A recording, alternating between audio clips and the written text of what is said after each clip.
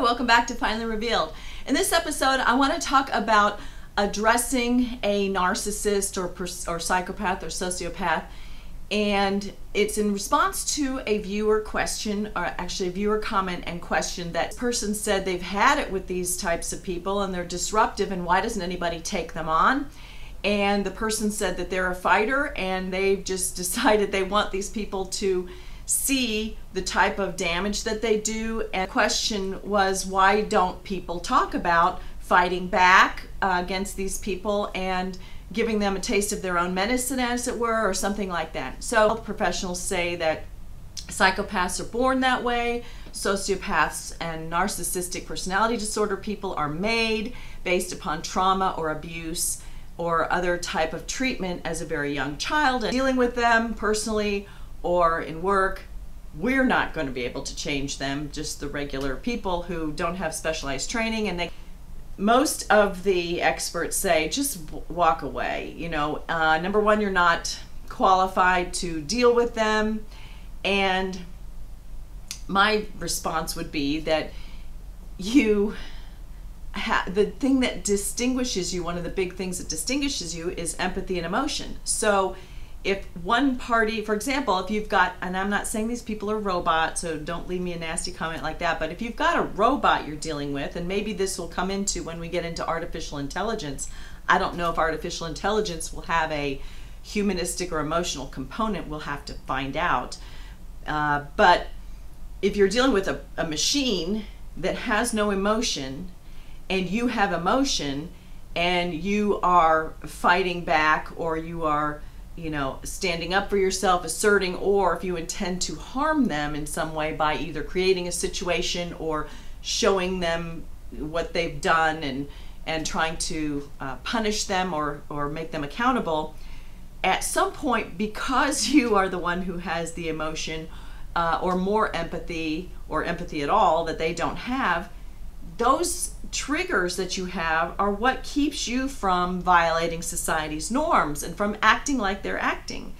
So at some point you're not going to be able to fight back and keep it going because they're not like you.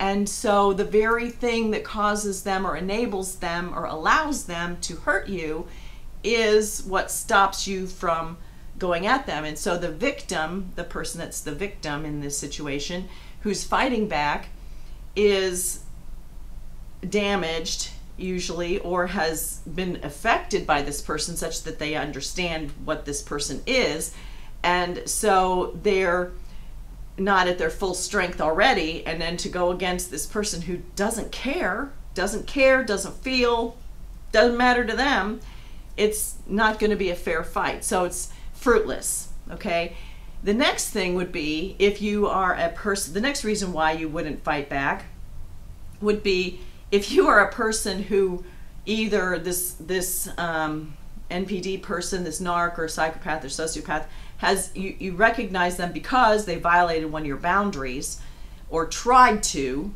and now after you've encountered these people, hopefully everybody out there, you just, the first time, nope, you don't go there, goodbye, and you go a different direction. But if they're trying to cross your boundary and you stop them, why are you going? There would be no reason for you to fight back. You just move on. You move on, go on with your life, and you don't want to get involved with them anyway. So just move on. And then the third one would be if you have had some experience with them personally, professionally, in your family, now you're recognizing them, who they are and what they're all about.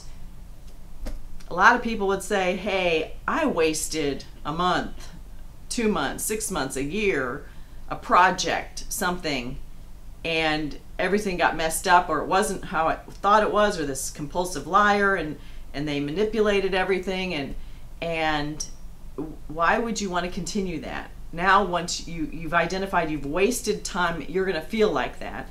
You wasted time, you should have stopped it.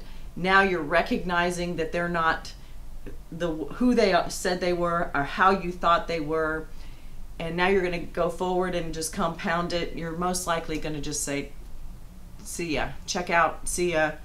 Don't waste time. Now, then there's also repercussions back to you if you do try to do something, depending upon what it is, at your office, at your home, at your, you know, why do this? So they don't have any empathy, and sociopaths and psychopaths can be very dangerous people. Why would you want to provoke them?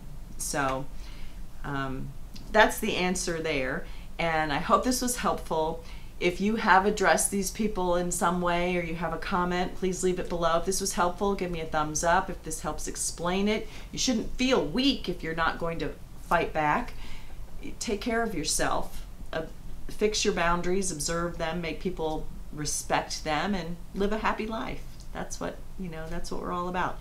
So leave any comments that you have below. Give me a thumbs up if this was helpful. Subscribe to see the other videos. Share this with somebody who may have asked you this question: why didn't you fight back when they did da da da?